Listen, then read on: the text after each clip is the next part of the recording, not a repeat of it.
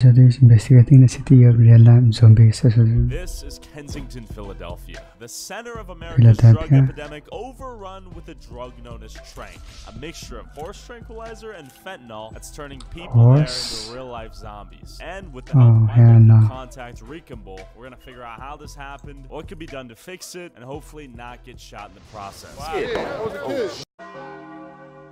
What's the Actually got shot. Nice. Very likely. Yeah? Glock. So you always stay strapped. Yeah, you got to. This ain't no game out here. People can't just walk from this street to that street without being murdered. We're starting to get a sketchy area right now. You see how I changed a little bit?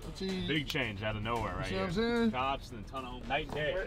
He's wearing the tips on back the mirror or something. That's murder. Yeah, let's park right here somewhere. Alright, we're hopping out. The car's being parked. Rick'n'Bull's buddy Hotshot Shakur to give us a closer look at the city. Alright, so what's going on out here? Where are we at? Yeah, we at Kensington and Clearfield. So this neighborhood right here, like during the pandemic, once when COVID first hit, like a lot of stores on this block got destroyed, like vandalized and burnt down. Okay. So the store owners, they moved. Needle right there. Yeah, so I'm seeing needles. I've never seen a needle actually in my life, actually. Yeah, I've seen like 5 in the last 2 minutes. Those common. You see needles like this everywhere out here? Yeah. They come out and clean the whole neighborhood every day, every morning. And then they get back like this by nighttime. So is it a real concern to actually step on one? Yes. There's a possibility that a person can step on one every day. Yeah, some like soft shoe sneakers that don't got thick soles, yes. You could possibly step on one because they under cars, under bags, they everywhere. All these orange caps are from needles. Like that? We're looking at 1, 2, 3, 4, 5, 6, 7, 8, 9, 10, 11, 12. Just in this area. That's wild. Yeah, where are they? Oh, so those are cops right there. Locking somebody up.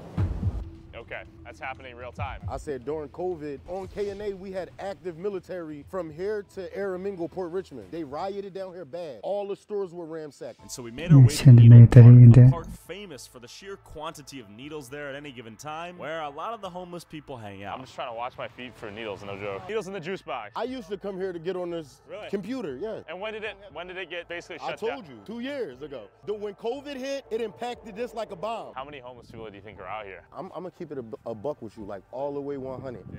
There are more people down here that are stranded from different places in America than anywhere in America. Like people come here from all over, they drive here, and then they never leave. So everyone comes out here to get drugs. What?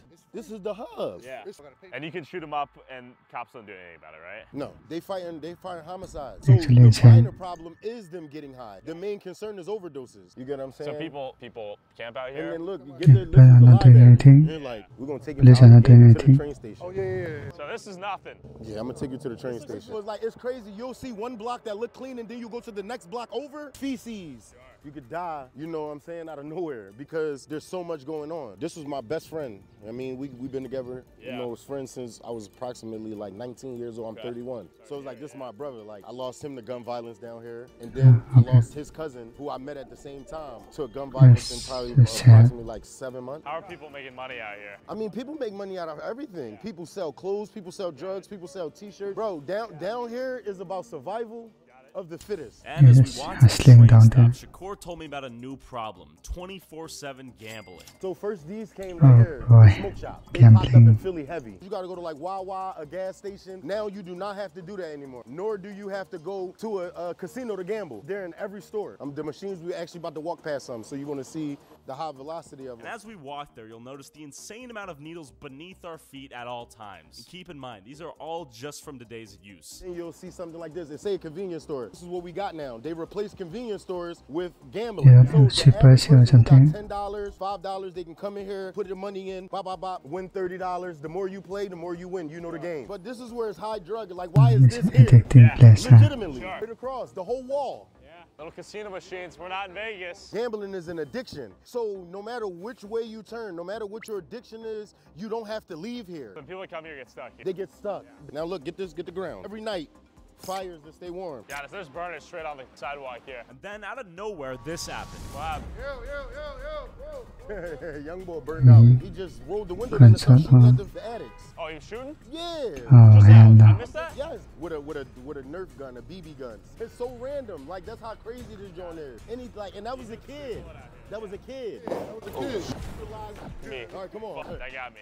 Woo. Freaked out by the real danger out here, we booked it towards the train station. We about to walk through, y'all. So when they gotta come up the steps, this is what they gotta walk past. Like you see on Yeah, so probably run away. They come to get on the train. You see the train, it got needles all over Blood there. on the ground right there. Everything, Yeah. yes. And this is like, so say if a female was taking her child to school or coming from school or going to the hospital. I guess you can walk barefooted. In order to get on the train, this is what they gotta go through. So we're gonna take y'all up. All right, let's do it. Experience, what's up with you, bro? How you doing? All right, going up. What's up, Slime? This is stuff that they don't see. Cause look, you see you got the guy right here? Yeah. He cleaning, they constantly have to clean all day. Yeah. People are injecting even up here? Yes, people come up here and they urinate, they Yeah, it's defecate, just and all types nice. of stuff. Like coming down here, you see how many needles are down here? This is just throwaways. It's just Now only look, one day, I this is about the guess. needles. This bucket is for needles. After seeing how locals travel on a daily basis out here, I wanted to know what it's like for business owners in this environment. What's your name, man? Levi. How long you been out here? 15 years. After COVID, people just completely went berserk. COVID affected Kensington totally different than it did the rest of the world. Yeah. I'm talking about it was on fire. I seen people with chainsaws going in banks. It was the real life purge. Like when it was COVID, a guy went and put a grenade, Yeah, Dark Knight. blew it up, and he killed himself, blew up in You his know how face. many every ATM got hit? You leave out of your house, you don't know when you're gonna come back. This is a dangerous business. We have AK-47, we have AR-15. You see this? This is state of the art. My Katana? yeah, this is a real katana. And then I have my AR-15. Like you can call the devil, but you will not like him when you see him coming. Not too long ago, they found a woman in a luggage, right sitting right there. The other day, I opened my store at 8 a.m. in the morning. I opened the back door. There was a dead body, a guy who overdosed himself and killed himself. Crazy thing about it, the cops don't even care no more. They know they're dying and they're still using the drugs. The only way to sweep and clean everything out is by sending the entire military. Knowing how dangerous it is just to run a business out here, So I when needed to it, know how dangerous it is to live out here as a military is drug hard. addict. Hi, what's your name? Chrissy, How long you been out here, Chrissy? probably about like 4 years. How did you end up here? Using drugs. Plan on staying here for the foreseeable future? Man, I say I'm not gonna do another winter every winter. How do you get out of here? It's hard. It's Yeah? really hard. You use strength? Yeah. Yeah, is it?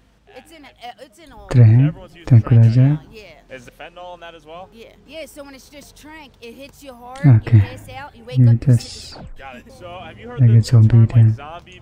I nod out, standing up, and Really? I like literally like go like And do you get stuck there for hours on end? Like, for hours. Yeah, lab zombie, dangerous, huh? right? Crazy, yeah. Because of doing that stance for so long, or nodding, sitting up, I Why can't can't you even lay just flat on my back. How Slip. many people you seen be stabbed? You see it all over. Like I got stabbed by one. Right here, man.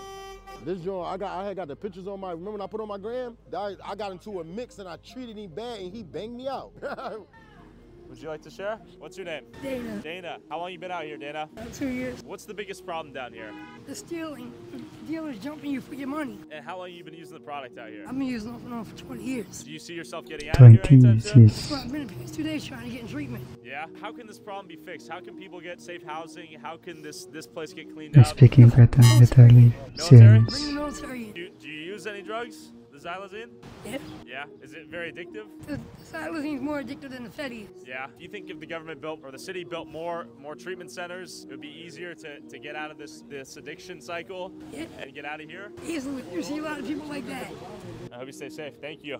Appreciate it. Stay safe. Thanks again. With the seemingly endless Man, cycle of drug stunned. abuse and crime, I wondered where people here could actually get help if they wanted it. And as we were driving, we saw this. This is Shannon. What are you guys up to out here? So every Saturday we provide food, clothes, and safer use supplies. So one of our main goals is to reduce overdoses in the That's community. very We good. also provide syringes Really helping the community. pipes, wound care. We're 100% volunteer run. Everywhereproject.org. So if someone wants to help, they can come out here. Sign up to volunteer on Yeah. our website. We also accept clothing donations, blanket donations, shoes Yeah, that's donations. And nice. if someone wants to send like funds or donations, Also, we have Venmo, Cash App, PayPal. Everything that is raised goes Apparently some nice people are ending. It's actually crazy. Zombie dot nonsense below.